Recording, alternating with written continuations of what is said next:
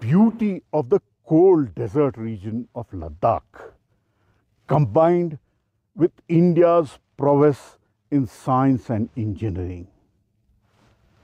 Behind me is the Himalayan Chandra telescope, a 2-meter class telescope made by India, made for the world. I was the first journalist to come and visit the Himalayan Chandra telescope in year 2000, and now have come back again. The place has grown. There is a lot of scientific instruments, new instruments which have been put up. It's a multi-institution facility, a unique facility, made in India, made for the world.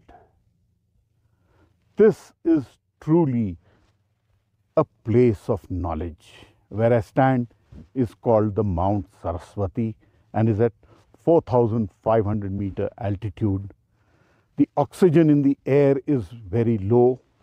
My own oxygen level right now would be about 80.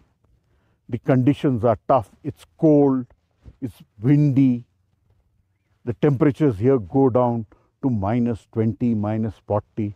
But astronomers love the cold, dry conditions of this unique Mount Saraswati.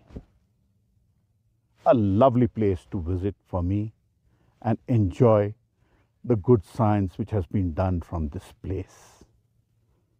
A lovely feeling to come back to Hanle, Ladakh, where Indian scientists are giving back good science by deciphering the mysteries and secrets of the universe.